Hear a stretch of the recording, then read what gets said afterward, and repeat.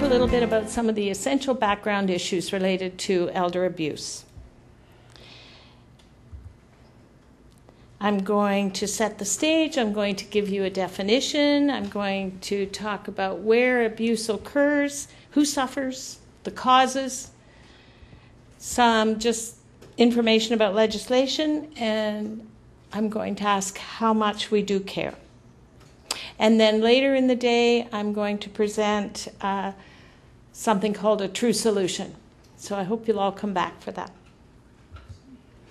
So first of all, how many of you, and I'm asking everyone here, including the people working on the project, how many of you are aging? Yeah? We all are, aren't we? We start aging from the day we're born. And so this is an issue for everyone. This is not just an issue for older adults. This is an issue for everyone. And how long do you want to live? You know, sometimes I ask that question and I get people saying, well, I want to live to be over 100. Other people say, well, not so long. And I'm not really asking you to call out the answers. I'm asking you to think about it. How long do you want to live? And what sort of old age do you want? And what do you fear about aging? So people talk about being afraid of being dependent on people, being afraid of getting sick, being afraid of being asked to move into an institution. And these are the things I hear over and over and over again. And I understand the fear. I've heard it from a lot of people. And, you know, I'm getting gray hair now, too. And I say getting. My hair is gray. And so I understand on a personal level, too, some of those fears. But I think there are many, many things we can do to counteract those fears and to deal with life in a way that's more positive, that helps us to have more say in terms of the kind of life we have in the future. And I just encourage you to not give in to those kinds of feelings, to seize the moment and do what you can. And there's lots of people around that are interested in helping you to figure that out. So the definition that I use, and some of the other presenters will give you other definitions, they're all similar. But the place that my definition differs is from the red statement, the position of trust. This comes from the Ontario Association of Social Workers Handbook. Elder abuse is any action by a person in a position of trust, a friend, family member, neighbor, or paid caregiver, which causes harm to a senior. It's that position of trust that makes it different. Because when you're trusting your family member or your paid caregiver to provide you care, you're making yourself vulnerable to them, and so it's abusive. So that's the definition that I use. There are 4 different kinds of abuse: physical abuse, psychological abuse, financial, and neglect. And there are other related issues as well connected to society and families. Physical abuse. This includes these things, and I'm sure these are not surprises to you, and I'm not going to read every single one of them because you can see the slide. But to point out that you have the right to say no to these things. You know, if it's someone trying to get you to eat something you don't want to eat, you have a right to say no. And it's like any other kind of abuse in that way. Elder abuse is in some ways similar to spousal abuse, similar to child abuse, although there are differences between it and child abuse, and I'll get to that.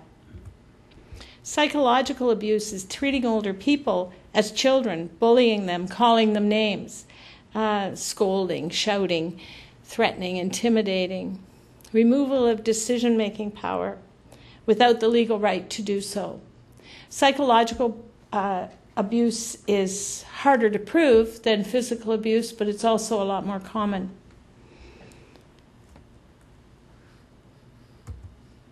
Financial abuse is one of the most common kinds of elder abuse.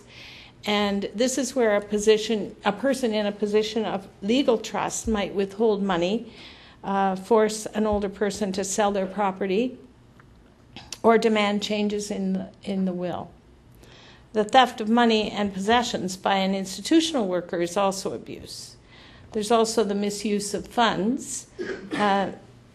These are things that when you sign a power of attorney, and one of our presenters will talk about that, it's very important that you choose someone that you can trust, that you really can trust. I don't put fraud in the same category, because usually fraud is, the person trying to sell you a vacuum cleaner or something that's overpriced.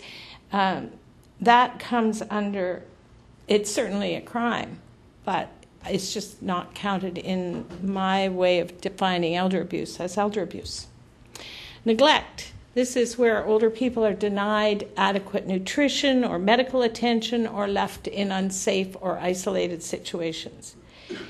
And you may see inadequate hygiene, withholding from medical services, etc. Now, some of these definitions really don't apply to you, because you got here, you're involved in this program, and you're very capable. Some of them apply to people who are not as capable, who are having some problems, and they're not always able to say no. Or if they say no, people don't pay attention. So some of these items are not apt to be an issue for you. Where does it occur? Well, it happens in private. It happens in personal homes, in family settings, in the community, in caregiving settings, in institutions, and in long-term care facilities. It's fundamentally a relationship issue, and so wherever a relationship happens, it happens. Who suffers? We all suffer. Future generations suffer, because they're learning a different way of relating to people than what is ideal. So we all suffer. There are 3 contributors to violence, and violence, I'm using that term kind of loosely, but it really relates mostly to physical abuse. And one of them is the societal belief, and that's where I come to ageism. If society doesn't have enough respect for the group of people, if the psychology of the individuals involved and if the community response are not adequate, then this becomes a problem. There are individual, family, organizational aspects to elder abuse. There's also society's abuse of power and society ageism.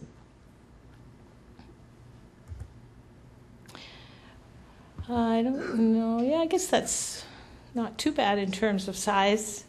Some of the issues that are impacted, and we often think of elder abuse as a family member or caregiver abusing the parent. Simple, right? The person, maybe they want money from their parent, or maybe it's a relationship that's had abuse in it all along. There may be a number of causes, but we don't always think about the fact that sometimes elder abuse happens where you've got a family member who has been caring for their child all their life.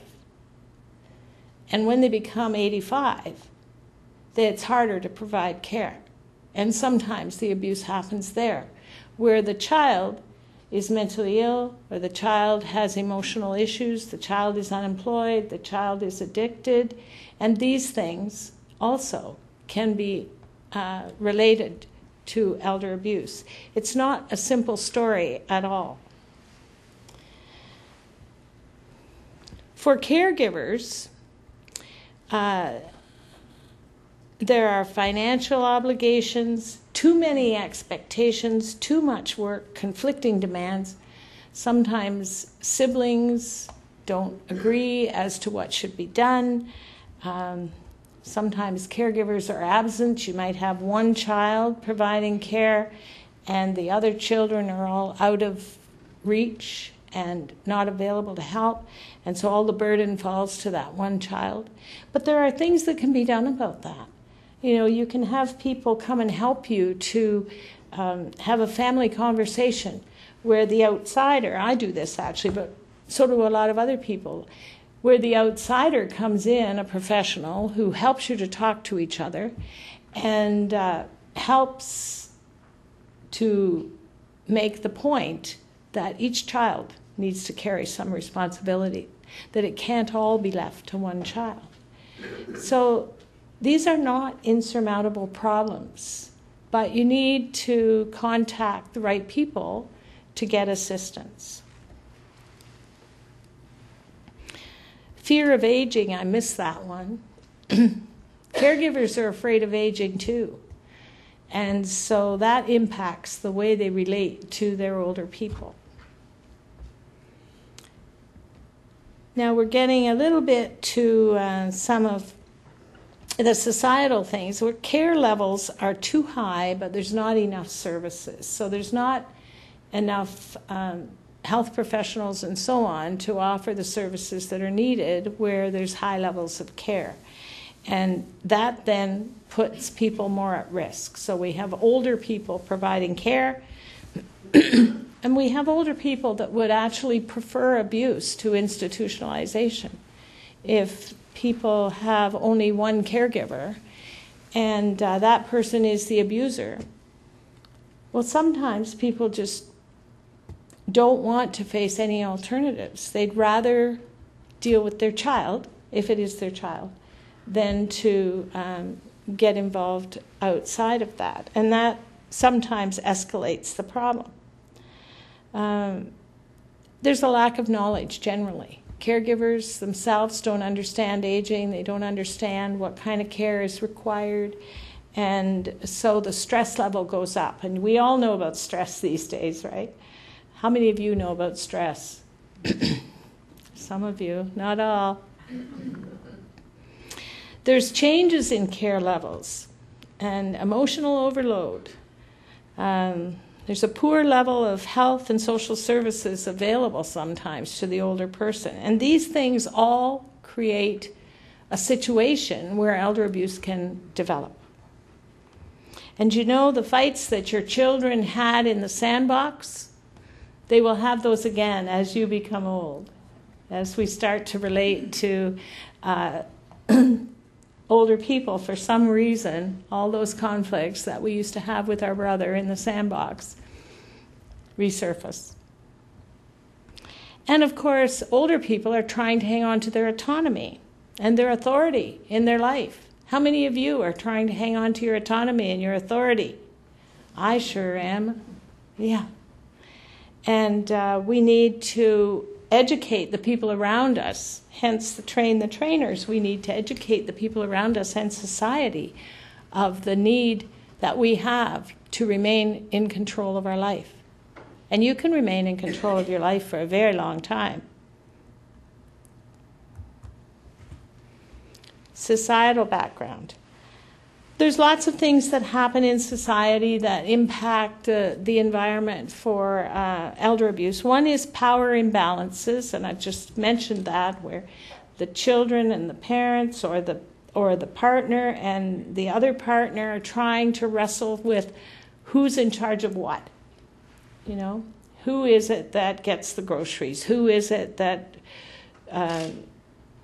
makes sure that all the resources are there for their parent? The models of healthcare also influence the evolution of elder abuse. There are lots of people that are prepared to do assessments and support people as they encounter problems in their life. There's not enough people to help to build our strengths and help us to hang on to our strengths. And you can all play a role.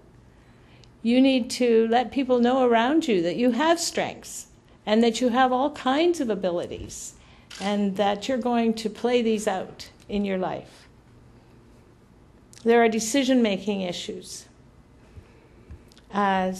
Sometimes, when we get older, we talk less and sit in the corner more. And I just encourage you to speak up and say what you want and take control of your life, because you have the right to do that. If we have stereotypes, if you have stereotypes about older people, and if you're saying things like, well, I'm old, or I'm having a senior moment, or, oh, maybe I have Alzheimer's. If you're doing that, other people will do that. You're teaching other people to have the stereotype. Don't do it. My favorite line is, it's not about age.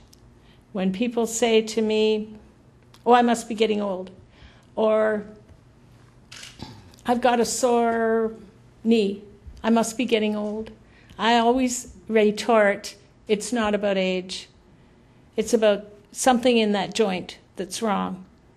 It's about some kind of perhaps vascular problem that's influencing the flow of blood in your body. It's not about age. It is not about age. I don't buy it. Legislation, these are all the pieces of legislation that are involved with elder abuse. They don't all identify elder abuse specifically, but they all help us to deal with it. So there is a ton of legislation around, and we don't need more.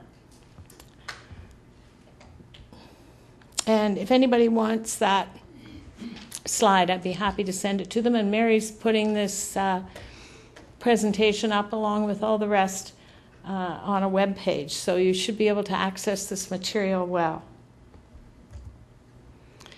Some people argue that we need adult protection legislation, protection that will protect adults from elder abuse in the same way that we have legislation to protect children. Well, adults are not children. And if we give away the authority to do that, we're somehow diminishing the power and control that older people have. Now, I'm not talking right now about people who are institutionalized, who are have capability problems. I'm not talking about people that are unable to make their own decisions. I'm talking about people like you who are able to make your own decisions. You have a right to make your own decision. And you have a right to call for help when you need it. And there's lots of legislation you can call on if you need it. There are arguments for and against adult protection legislation. Mostly it's about the rights and privileges that older people have and their right to be self-determining and make their own decisions. That's not to say that the help isn't available. It is available. All you need to do is ask for it. Now, ageism. What are some examples of ageism in our society? What have you seen? What have I seen?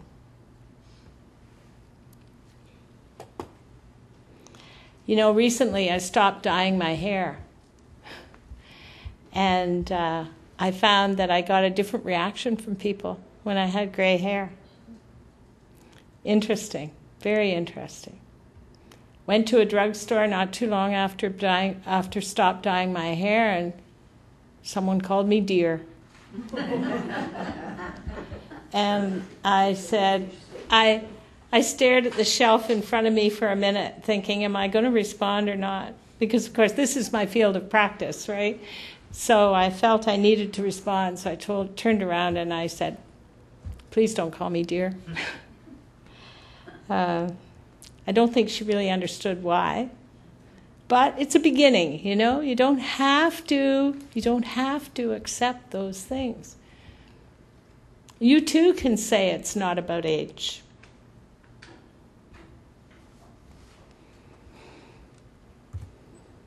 I invite you to think about examples of ageism. So we call older people senior citizens. Why do we add the word citizen? Is that because we're not quite sure that older people are citizens? We don't call younger people younger citizens, right? So why do we call older people senior citizens? Just a question to think about. We have organizations that are mandated and paid to provide care, but there's not enough money to provide adequate care. So what does that say? What does that say about our society? There's a thing called the comfort allowance that people have when they live in a long-term care facility. Every person is supposed to have a minimum amount of money each month to buy ice cream cones and whatever, treats, newspapers. Sorry? Not enough? Is that what someone said? Yeah. For many, many years it was 112. Recently it's gone up to 116, but it's not enough. And other things get purchased out of that money now. So that's an example of ageism. The food allowance in long-term care facilities until 2000 was just over $5, about $5.50 a day, and that allowed two choices. In prisons at the same time, it was $11.46. Now it's gone up now. It's much improved now. I don't know the exact rate right now, but it's much improved. But that's another example of what ageism looks like. Is this what the government pays? Yes. You in an institution, or? This is the amount of money so you pay, if you live in an institution, this is a little bit of a diversion, but if you live in an institution, you have to pay a certain amount from the pensions you get from the government, right? Most of it. If you get the regular amount of money that the lowest income earner gets. And this is a portion of that is set aside for the individual resident to be able to spend themselves. That's what it is. So you can pay your haircuts and so on. But there are a lot of stories related to that I can't really go into right now. But there are things that are covered by the comfort allowance that didn't used to be. If you're web savvy and you go onto the web, you will be able to see, if you type in comfort allowance, you'll get information. And so the institution isn't supposed to be taking money out of there for their purposes, it's just strictly for what you want and need. Yeah, unless you agree. Unless you agree, yes, unless you agree that you're going to have something done. So, for instance, if you want to have your haircut come out of that money, you can make an agreement with the institution and they would take the money from that. Yeah. So, it's complicated. Elder abuse is not as simple as it might seem. Now, these are some quotes from a study I did a while back, and these are just average Canadians responding to questions when I asked them to talk about their relationships with older adults. I also think that they're seen as non-contributors anymore. I mean, how does this society define success? Maybe we no longer see them as contributing and successful. My mother, it is interesting, always wanted to be useful. As she gets older, she's less able to be useful. So do we then see her as less than because she can no longer do what she used to do? I think we define people by whatever they still can do, whatever we think needs doing. But you see, that's a problem with our society. Why do we define people in that kind of way? There's other benefits people have. I was thinking about our subdivision. There are no elderly people there.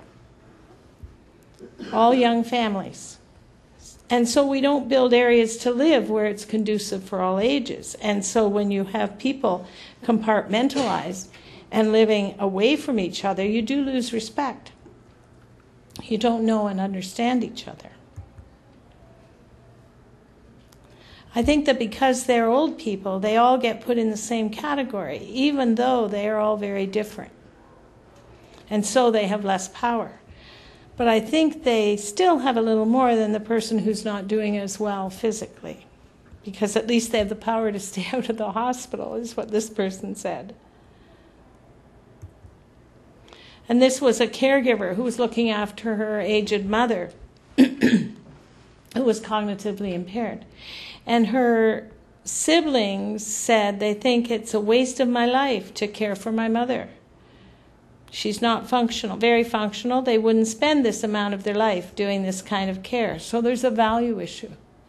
You see, this is what we need to fix. This is fixable. This is people's attitude.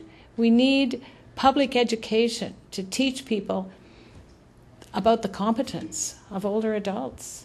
Older people, as you demonstrate by being here, have a tremendous amount to offer our society. And we need to start paying attention to that, because we're losing rich resources that we need to take advantage of. How much do we care? Do we care enough? Do you care enough to say to your family, it's not about age. It's not about age. So I will be back later in the day, but I am going to leave the podium for the next person.